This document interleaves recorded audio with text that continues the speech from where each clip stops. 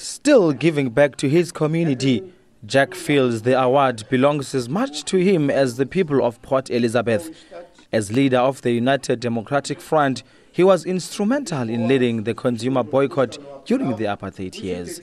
When I received the award, I felt that actually I didn't receive because of my personal endeavors on my own, but it was due to the actions of men and women who are not known to Reverend James Lawson and many others. It was important, therefore, to say to them that I received this award on behalf of those millions of fellow South Africans and people, as particularly in my area, who made supreme sacrifices for us to get our freedom. This award was received on behalf of the community by the mayor of the Nelson Mandela Bay Metro.